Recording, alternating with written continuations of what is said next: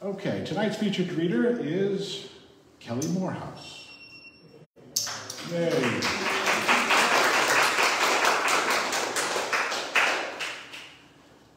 Kelley Morehouse has immersed herself in the Silverton Poetry Association since the year 2000,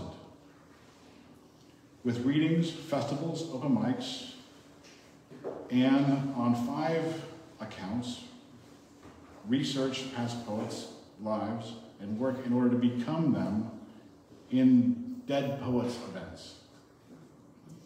All this has greatly enriched her own poetic series. Senses. All right. So without any further ado, here is Kelley Morehouse.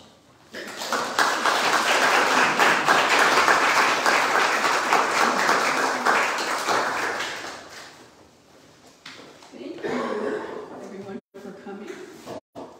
That's great. Turn it up, Mark. Well, I got to speak into the mic.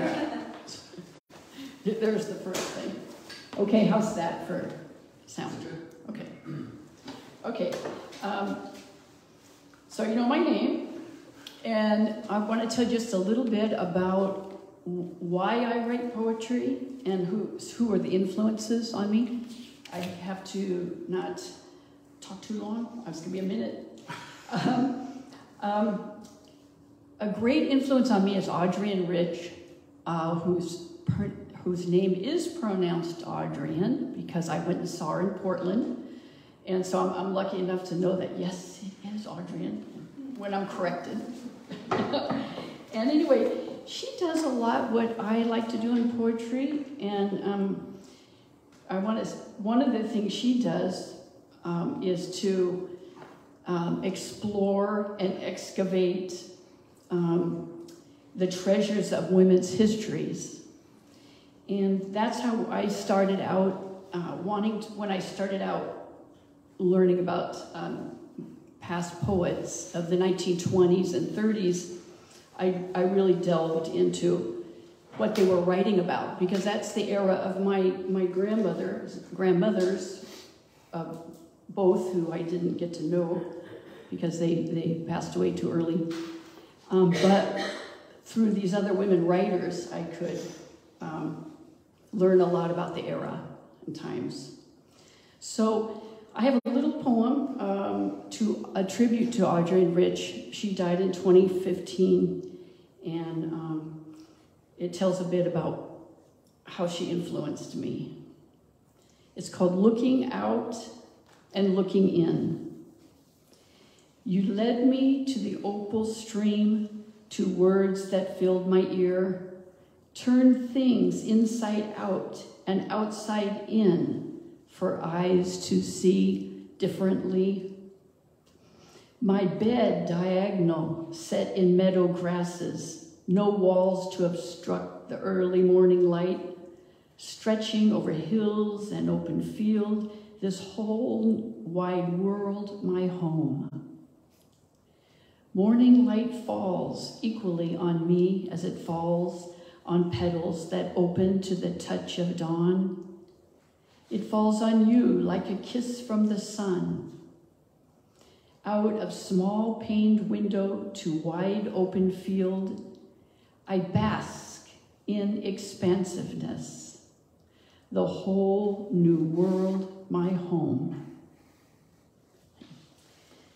And I want to ask everyone to hold any applause to the end, just because these are kind of short poems, and that'd be nice. Thank you. So, I do read poetry at least once a month, but I don't get to read a body of work like this. And I'm thankful for the opportunity, Mark asking and you being here, because I chose some poems that kind of talk about my process. Through this reading, you'll see the process that I move that out of the way, that I'm working on. So I'm exploring meaning and language, and the interior life, most of all, through my poetry, with my poetry. I don't do it to publish it. I don't do it to get it out there, except for that it's a great opportunity to read it to an audience, especially people I'm close to and I've been friends with, and that's great. So, I'm watching my watch. This is called At the Lake, and it's about language, how language works and how language doesn't work in the same poem. Our boat floats away from shore with only minor creaking, the two of us in the red canoe before light rises. Winged words lift, flit softly back and forth between us. Some feathers lost, some worn to undercolors, while new words fill their chest to sing. Less and less I expect what's on the cover. Words draped in reds like love, I've grown to suspect. If I change from red-hot love to yellows instead, or argue for the colorless, will my words and yours still find each other? Light rising, I see the strings of words you wear around your neck, like stones, words like pink, unspoken. On the bedside table, they seem familiar, and on the lake appear as anchors as we row closer and closer to shore. As often, though, before I know it, words shift into minnows, as before, beneath the boat, darting into shadows. So that's one way I'm saying words work. Here's another idea of how words work. There's a quote here by Virginia Woolf called, or that is, things may not always land on all fours. And the name of it is The Nerve to Catch or Say the Slippery Things. The unspoken, unnamed particles of difficult things to say may as well float among clouds and stars and around our boisterous moon that has not a speck of shame. When I try to capture them, they tangle in my throat, accumulate, enlarge bigger than myself.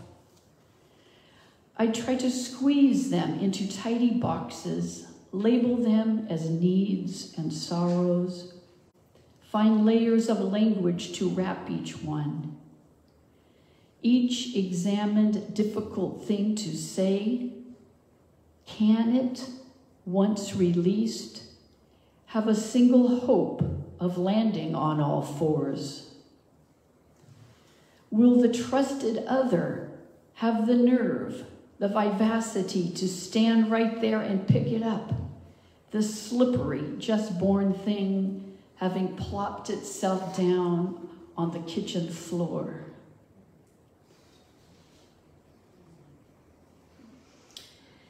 Okay, now I'm going to move to some that come from dreams, a few that come from dreams. And this one's called, well, they're actually both about horses. And let me tell you about horses. They scare the crap out of me. And my good friend has let me ride her horses, and they know I'm scared, and they run away with me. So I'll give you that heads up on this poem. My fear, my friend.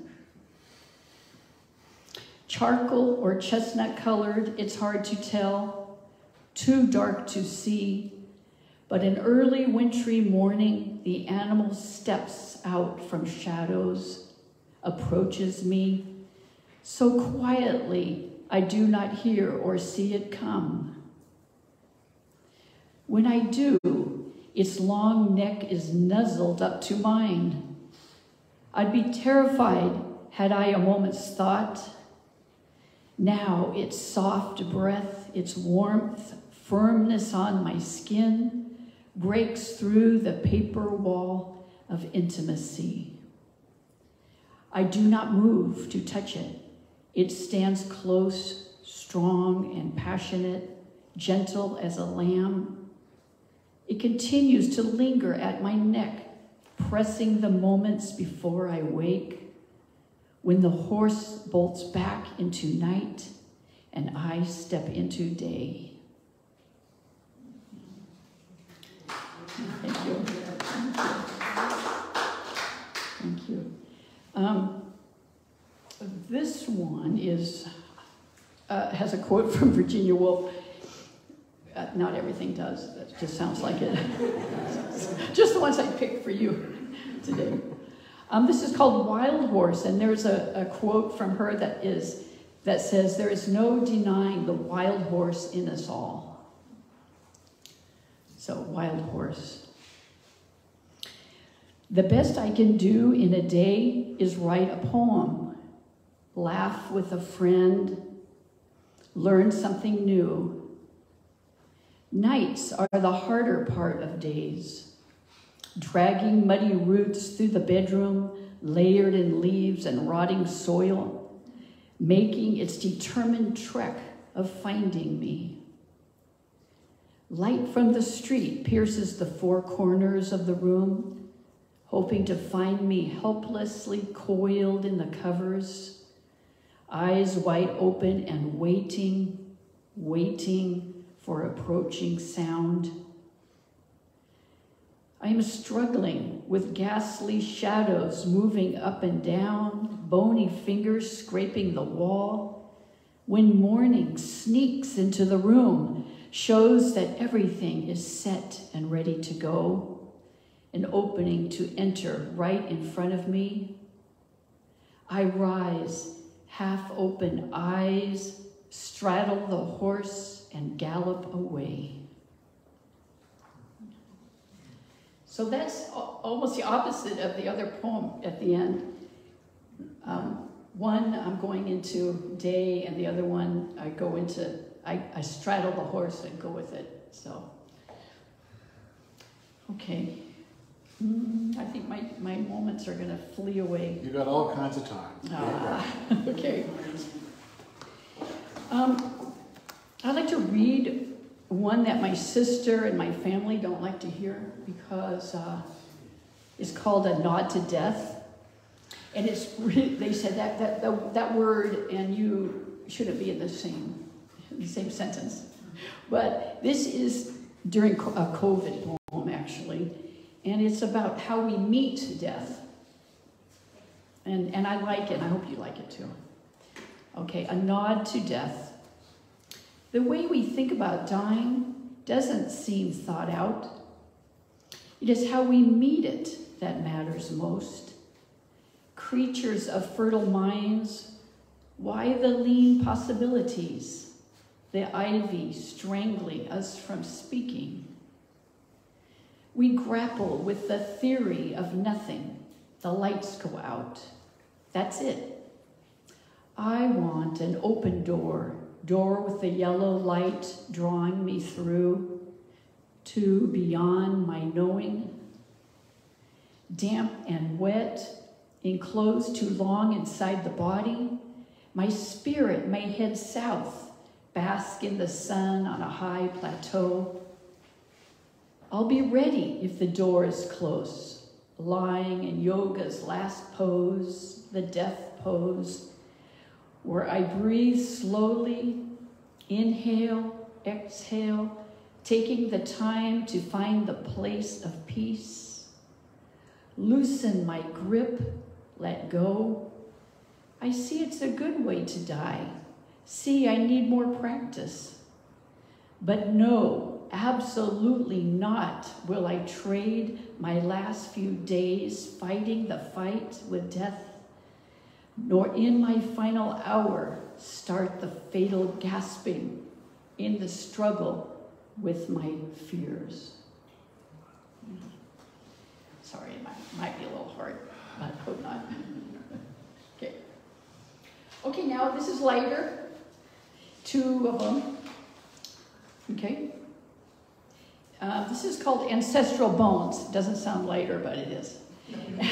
And there's a reference to the state hospital. It's not called the state hospital in this poem. It's called the Hawthorne Hospital, because Dr. Hawthorne is the one who started it in Portland, and then it eventually moved to Salem and became the Oregon State Hospital. So there's that reference.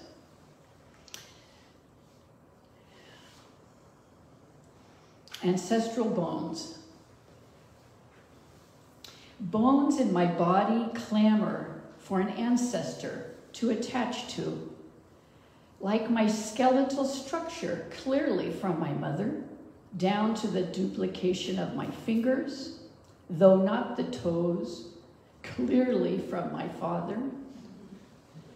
Black and white photos of my grandmother show a replicate of my nose, shadows accumulating under my eyes, and grandfather from the other side, whom I never met, the weak, wandering eye. Of the excess of generational rules bequeathed to me, talents untagged, slight curl in my hair and way I stand, which of the hundreds or more ancestral traits can I be mirroring? Not great Aunt Maggie, stubborn and discarded at Hawthorne's hospital by the last of 3 husbands. Ask me later what becomes of the difficult ones.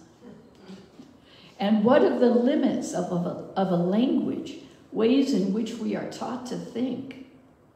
Against all odds, I struggle to remake, reshape, and claim any spare part of me I can call my own.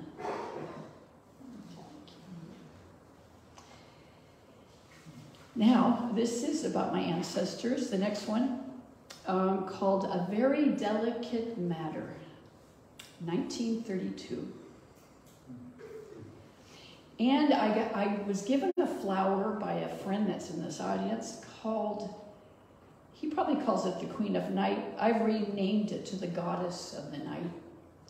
It's a tropical flower blooming 1 night a year, and then it's done. Okay, A Very Delicate Matter, 1932.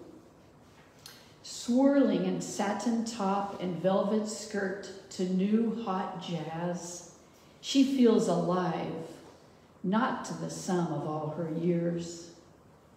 From the piano, the youthful man has caught her eye. She dances on. Her years read his need for a pretty face.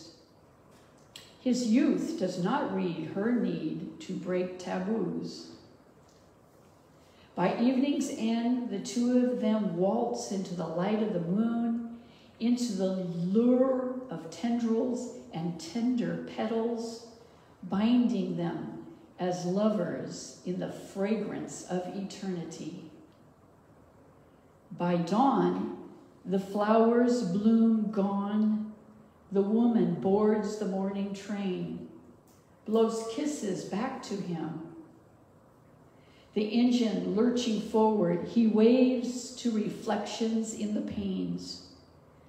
Horn blasts its cold intentions to deposit her back home. No one conceives of the secret sealed that night. Not even the child would know. None but the goddess who dances in delight, revels in the creation, waiting to unfold.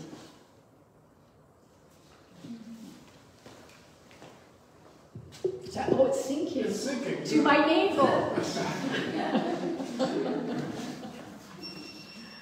Okay, I have all kinds of time. Don't worry. Okay. Well, I have in my years written poems, ekphrastic poems, which I started doing them with art, painting, usually paintings. But then I was lucky enough to sit in the room with beautiful grand piano music playing and just write poetry. That is a wonderful experience. So Michael Smith is here even, and maybe I'll do the first one, start with Shostakovich. Opus 134, in case you want to write that down. It's a wonderful piece. Okay, this is called Duplicity, Russia, 1944. 1. He, fragile and nervously agile, vulnerable and more receptive than most. A traitor, no. His internal monologue, to stay alive, endure corruption and chaos, play the patterns, break the patterns. Duplicity trudges forward in 2 black boots over cold stones. Complicity keeps him alive. Determination to survive, never to speak of the dead, but to weave discreetly folk songs of the dead into composition. 2. Me, fragile and nervously agile, keeping war and rumors of war at arm's length. In front of me, 2 musicians struggle with their music, sharp contrast, slight melodies. I absorb the song of piano and violin into my skin. Nerves spike, spiral down in relief, rise again in tension, release. Today, more than ever, I want to sing, create expression among shadows. His theme ringing within me compels me to find the opening for desire to escape. I spend years confiding to the sky, but what of this life inside me? Let me forget our human frailty, forget there is no easy road in which to flee. That's a little heavy. Here's a lighter one. And I don't have the piece. I didn't have it on this copy, so forgive me that I was listening to. But it's called The Starving Masses, and it is not as bad as it sounds. The pianist said the musical notes were birthed on the 12th floor, issued as they were from violin and grand piano. Violinist said, no, they were simply released, dispersed like manna to the masses, scattered to the city below. The music fell upon women waiting at their windowsills, catching it like falling snow to savor its flavor and waltz with it, weep with it, comprehend the language that it speaks. Onto passerby the music fell, onto parched skin that absorbed it in. Only those most desperate, filling their pockets by the handful. Not a drop of music had ever turned up lost. Okay, I'm going to read just 2 more. And that one of these is a broadside that Juniper Moon so graciously printed and has available for anyone that wants to, well, there's one on the back table that you can see, and then you can talk to her about purchasing one. Okay, this is called Water Life, What We Didn't Know Then. We, young under starlit sky, could hear the nightly nudging, slow crumbling, the dragging of shoreline into the mouth of the sea. Lullabied by its rhythm, waves inching closer and closer, and could not see we were cradled in its ebb and flow. The ocean fingers digging at earthen seams, enough to split the ground below us. Nor did we know the moon had a hand in the whole thing too, pulling and pushing and dragging away. If the haziness had cleared and the moon's strings seen, that they were stitched and tied in double knots into our lives too, would I continue to deny it or blame myself for water life undulating in me? Aware of its strength, why stay captured still by the gaze of the old moon's face?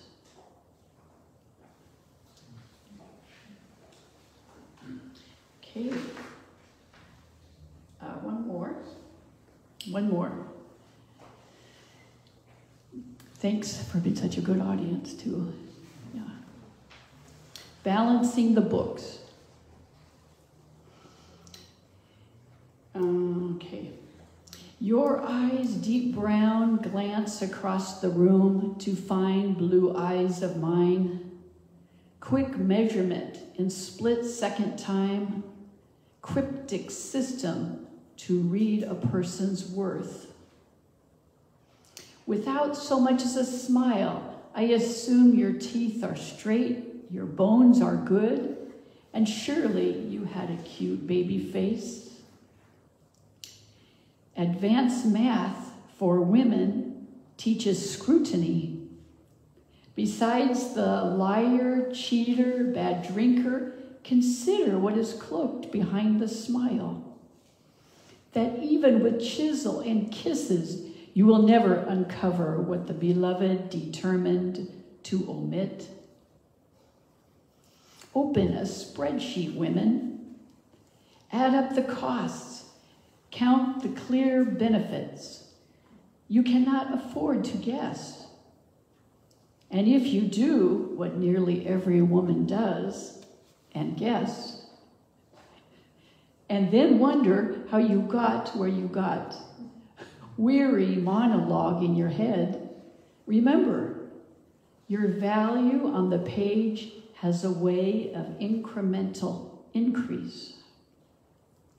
The scrapes, bruises, and tears, combined with good days, smile lines, collection of years, those worn pieces of glass smoothed by the sea hold value, are at the core that figure most in the intimate life of one, and when adjusting the books, in the intimate life of two.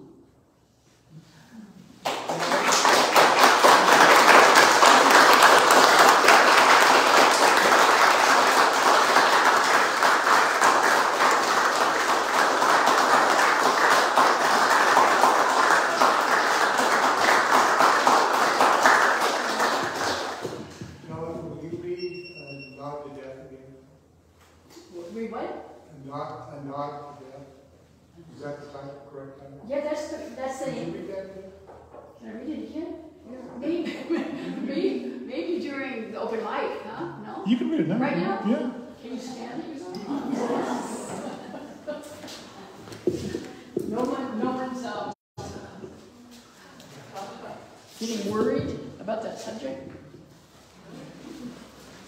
Guess you guys are used to poetry. Okay.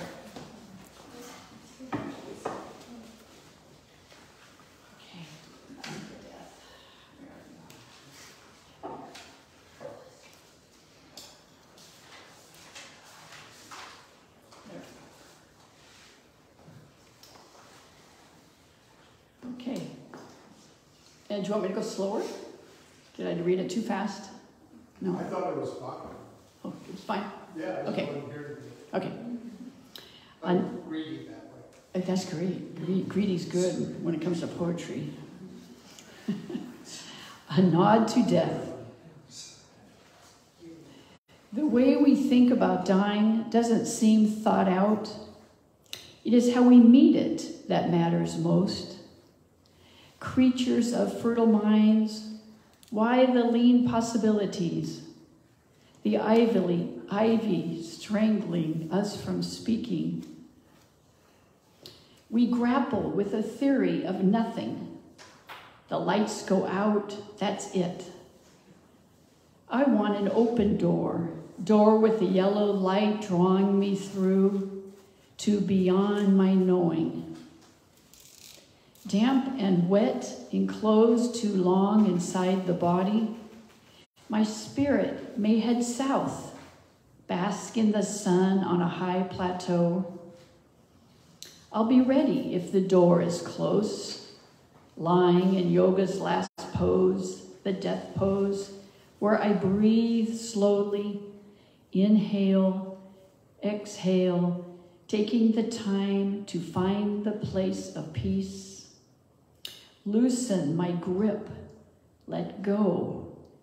I see it's a good way to die. See, I need more practice.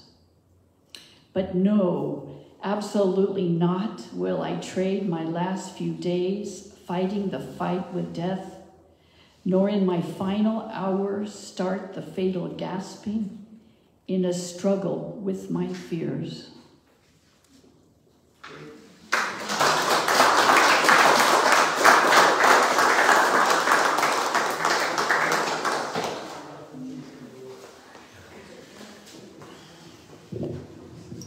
Wasn't that terrific? That was wonderful.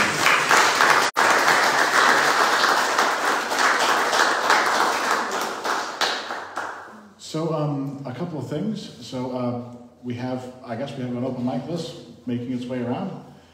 So if you want to read it in the open mic, sign up on the open mic list. We also have a mailing list in the back. So if you want to be on the mailing list, you sign up on the mailing list. You have some broadsides back there. How much are the broadsides? $7 for the broadside? At the meeting, there's 7. It's from the website though. Okay. So it's a discount if you act now. Look at the broadsides, eat the cookies, and drink whatever we have back there.